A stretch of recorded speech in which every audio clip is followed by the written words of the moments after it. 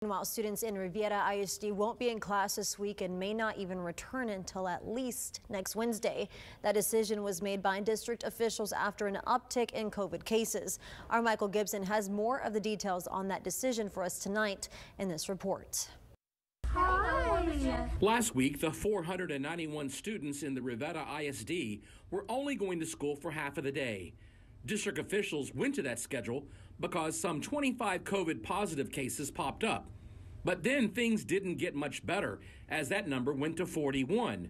So the district canceled classes for this week and maybe for even longer. Students were scheduled to be out of school next week, Monday and Tuesday.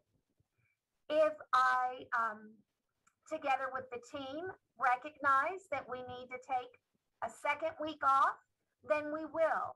And whenever students make it back to the classroom, all of those COVID protocols will be back in place along with mask wearing. When the students return, the plexiglass will be up in the cafeterias. The desk shields will be up in the classrooms. We'll continue to do social distancing. Another part of the school experience was also shut down again. The Seahawk football team's game was canceled last week and now again this week in light of the COVID concerns. Unfortunately, the football team will not play this Friday, but watch out the following Friday. Our boys are still conditioning at home.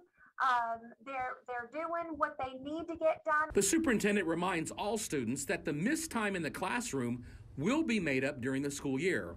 She also says teachers right now are still at work and looking to come up with highly focused lesson plans.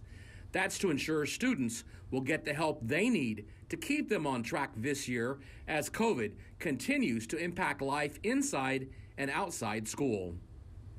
Michael Gibson, 3 News.